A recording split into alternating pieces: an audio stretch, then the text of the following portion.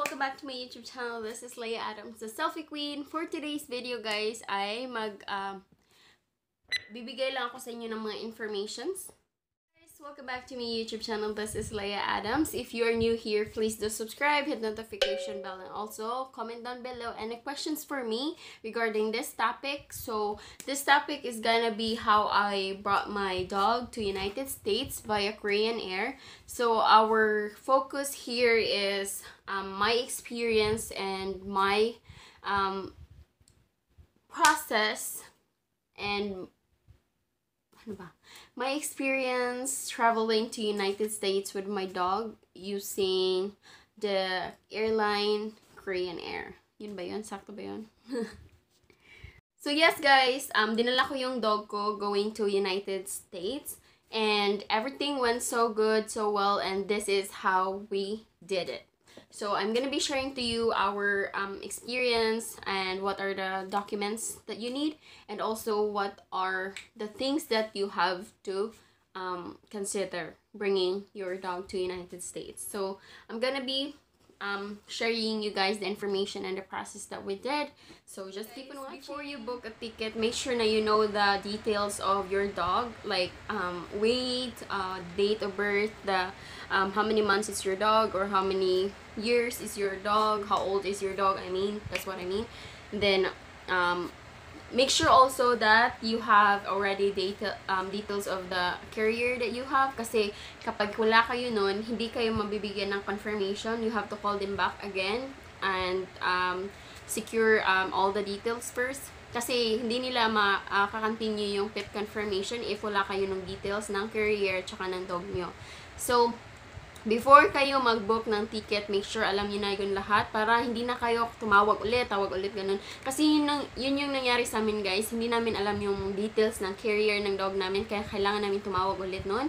And that time, sobrang tagal nilang mag-answer ng phone calls kasi doon sa nangyari nga na coronavirus outbreak sa Korea. So, madami silang mga calls. So, yung calls namin guys na-answer nila mga an hour or almost 2 hours na before sila makapag-answer ng call. So, yun, make sure lang na alam nyo na yung details para hindi na kayo pabalik-balik ng tawag sa kanila.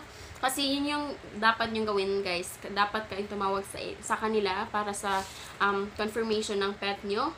And then after na yan, magbibigay sila ng details sa inyo. So, yun nga. After nun, kapag nakabook na kayo ng ticket, tsaka nabigyan na kayo ng pet confirmation page, yun, pag nabigyan nyo na yung details tsaka ng pet carrier ninyo, bibigyan nila kayo ng pet confirmation after 48 hours. Kapag nakuha nyo na yun, kailangan nyo siyang i-print and gumawa kayo ng copies, okay? After nun guys, by the way, yung pet confirmation guys is merong confirmation every layover. So for example, Cebu to Korea, Korea to New York, ganun, New York to ganito. Meron silang mga confirmation every layover.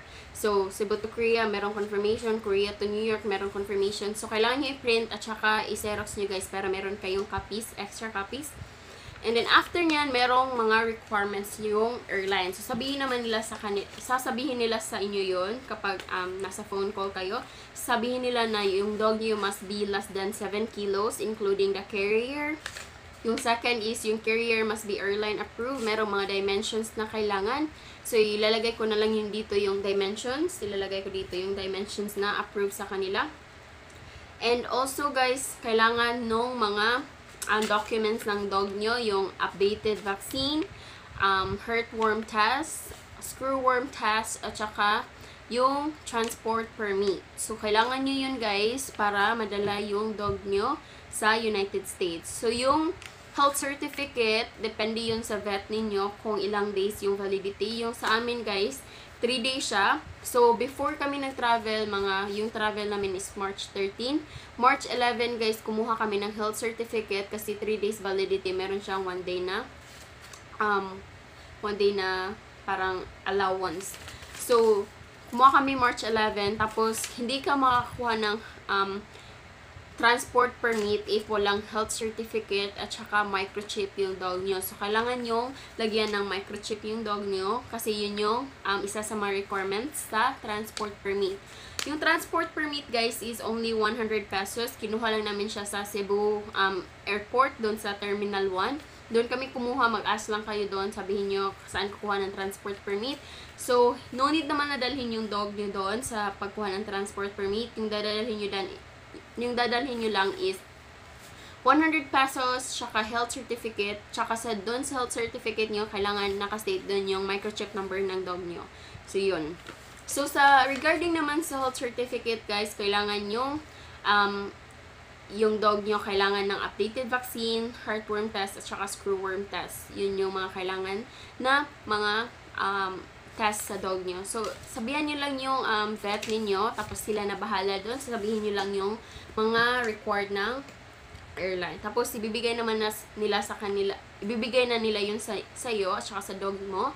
Tapos, bibigyan kayo ng advice, bibigyan kayo ng mga instructions. So, for example, yung vaccine, sabihin nila kayo na dapat this day makuha na ng vaccine kasi may mga specific number of days bago pwedeng mabigyan ng health certificate. Tsaka, for example, nung sa amin, guys, kailangan vaccine ngayon, tapos after 17 days, ma-check nila yung dog nyo, tapos okay na yun. So, yun yung mga main ko. After nun, sobrang dali lang naman, guys. Di na kayo dapat mag-worry na sobrang ganun, ganito, kasi hindi siya mahirap.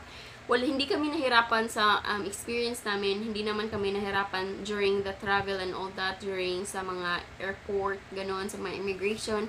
Hindi kasi meron naman kaming complete na documents ng aso namin. Tsaka, nag-follow naman kami kung ano yung mga required ng mga airline, gano'n, kung ano yung required ng pagkuha ng transport permit. So, meron naman kami lahat ng documents.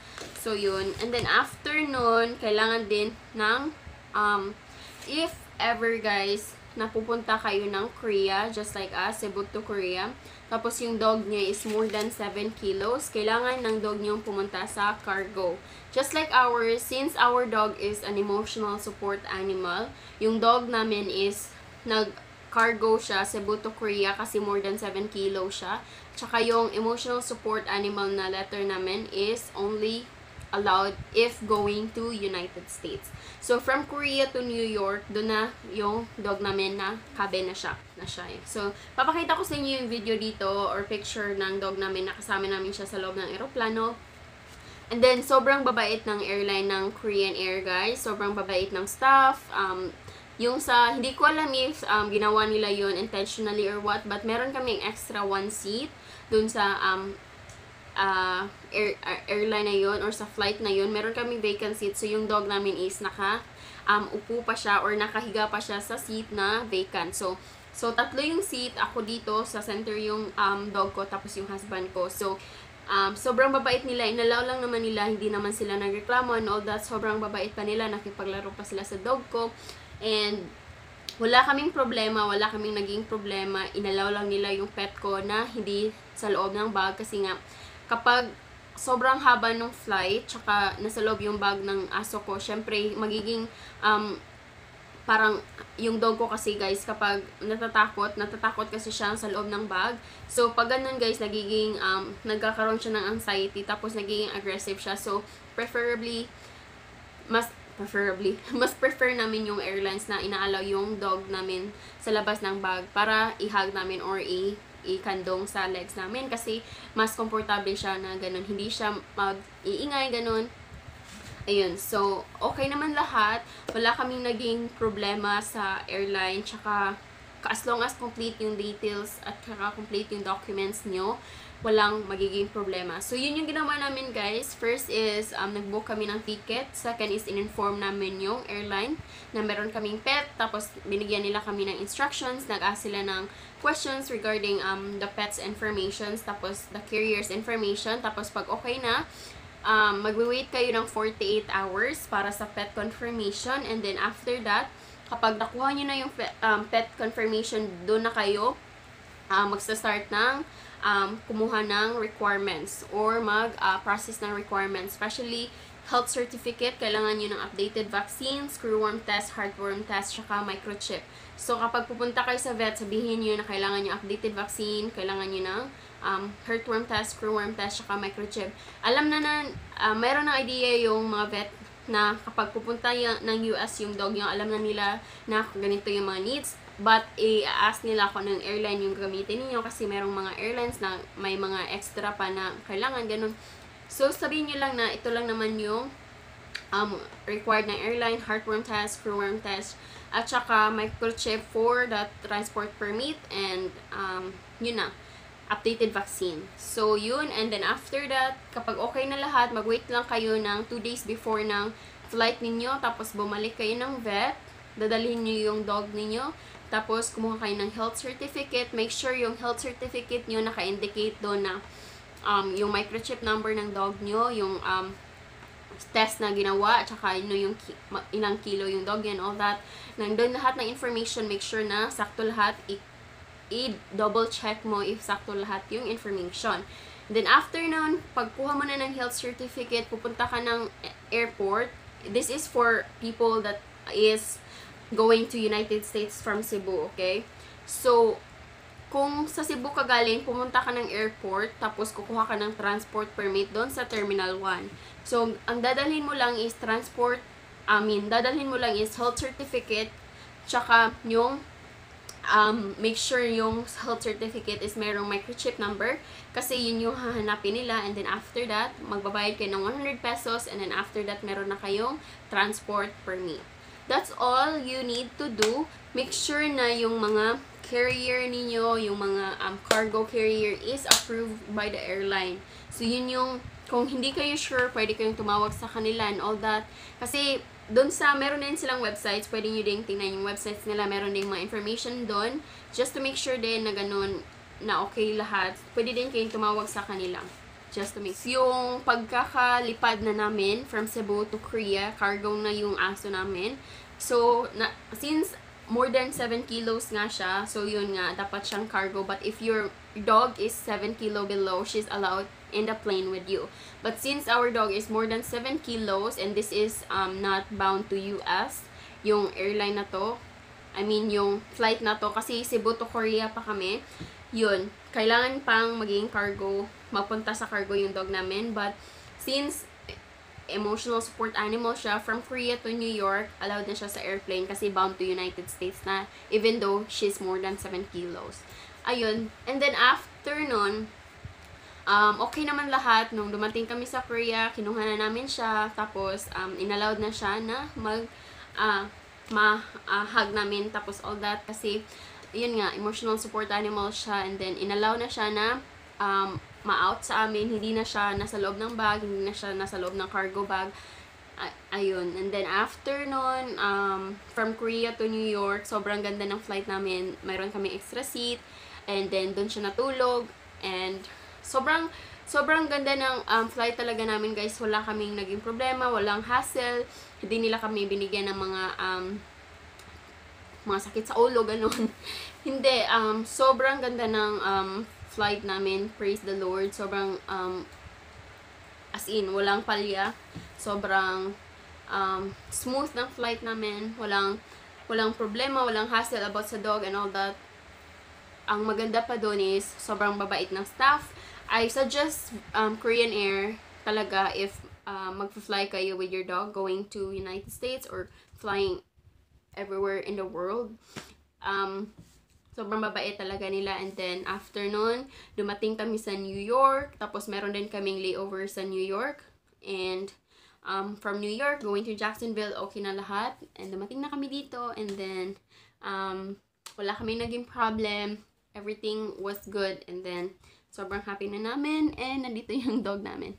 So, yun lang yung mga requirements at saka yung mga ginawa namin, guys. And also, guys, make sure naman na mabango yung dog nyo. Paliguan nyo siya before your flight or a day before your flight. Make sure na malinis siya and yung nails niya is cut kasi personal hygiene na yun ng dog natin. And alam naman natin na may mga tao na maselan kapag mabaho yung mga dog, hindi nila gusto, ganun. So, just make sure naman na we can accommodate others too by being sensitive para naman sa kakabuti ng lahat yun. So, just make sure lang na yung personal hygiene ng dog niya is, and then yung nails, ipakat, tapos if yung mamakapal yung hair, magpa-grooming kayo para hindi masyadong affect sa iba or tawag dito, istorbo sa iba. Tsaka, make sure din na, mabango yung aso nyo para pag mayroong mga tao na gusto magpaglaro sa mga aso nyo, hindi babaho yung mga kamay nila kapag mag-touch, So, personal hygiene na yun, just a tip na lang para sure. Tapos, also guys, make sure na meron kayong mga copy ng mga documents. Yun yung sinabi ko na, make sure na meron copy yung mga documents nyo kasi minsan, nag-a-ask yung airline ng copies and make sure you have your own copies too. So, ina-ask lang naman nila yung Xerox, yung original is sa'yo na yun. So, yun na guys, yan yung ginawa namin para madala yung dog namin to United States. And, huwag kayong mag-alala, okay lang naman lahat, magiging okay lang lahat. Huwag kayong mag-panic kasi sobrang dali lang guys, as in, hindi yun na kailangan mag-worry. So, yun lang yung gagawin at saka yun lang yung mga documents na needed. So, thank you so much for watching guys. Kung meron kayong mga questions, just let me know and I will answer in the comment. And don't forget to subscribe, hit notification bell, and also give me a thumbs up.